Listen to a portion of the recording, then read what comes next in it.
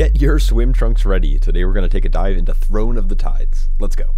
The first boss of this instance is Lady Nazjar, and this is a two-phase encounter. During the first phase, she will cast water bolts at random players. You're going to just want to try to interrupt these whenever possible. Lady Nazjar will also target a player with Shock Blast. This player needs to move out and away from the group. Once this goes off, it will send out shock orbs in all directions. Try your best to avoid these. If you do happen to get hit, you'll take a fair bit of damage and you'll be stunned.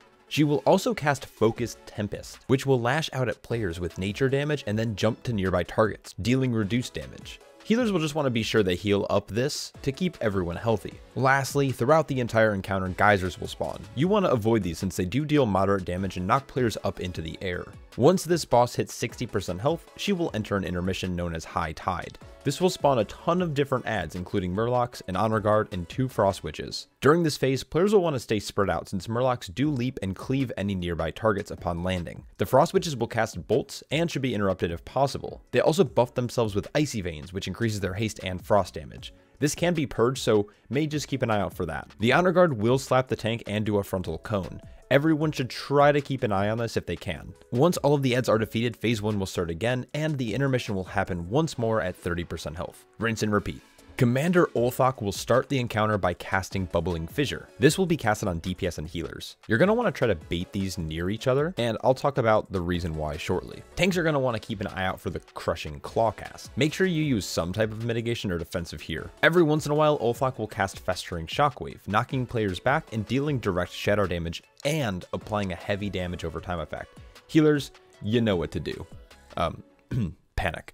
The major mechanic of this fight is when Ulthok casts Awaken Ooze. This will animate all of the current pools of bubbling ooze, which will spawn adds that fixate players. This will last for 12 seconds, and the only way to deal with this mechanic is by knocking the oozes back with attacks. I recommend to kite the adds underneath or through the boss, allowing the melee and tank to knock them back with, well, melee attacks. It is worth noting that a lot of CCs are ineffective, so focusing on kiting and knocking them away with attacks is the key to this encounter.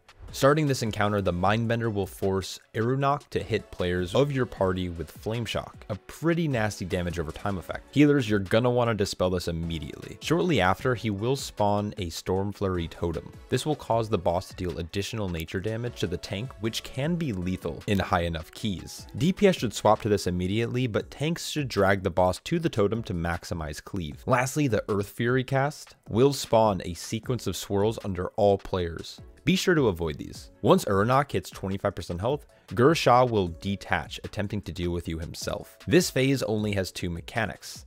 First, Mind Rot will deal ticking damage to your entire party for the rest of the encounter, so healers, buckle down because you need to do some throughput. Lastly, the Terrifying Vision cast will deal lethal damage, but if a player happens to live, they will be feared for 6 seconds. The way to counter this mechanic is by using these pillars to line of sight. This boss dies at 0%. Duh. This fight is going to work a little different than how some of you boomers remember it. In this final encounter, you will be fighting the Ink of Ozumat. First, tanks. You're gonna need to stay in melee range for this fight. Blotting Barrage will target 3 players, which leave behind Blotting Darkness, or I guess ink on the ground. Range can try to drop this at the edge of the room, while melee could technically just drop it near the boss to maximize damage. Following this, tanks and players will need to be aware of the Tank Frontal. And tanks, for the love of God, please don't play Russian roulette, just stand still and let other players avoid it. Throughout the encounter, Ozumat will spawn adds called Splotches and Sludges. Tanks should aim to get threat on these mobs, and DPS should focus on killing them, or cleaving them down. The major healer mechanic here is Putrid Roar, which will deal shadow damage and apply a dot to all players. Now, focusing back on the ink, this can be cleared whenever Neptulon targets 2 players with Cleansing Flux. Players who are being channeled into should run over pools or ink that are in the way, preferably in melee. While you're also being channeled into, you are immune to shadow damage, so don't worry that you're walking through the gunk on the ground. After juggling all of these mechanics, the Ink of Ozumat will be defeated and Neptulon will empower your party, allowing you to swiftly push back Ozumat so he retreats back into the depths. And congratulations on completing a dungeon that's over 12 years old.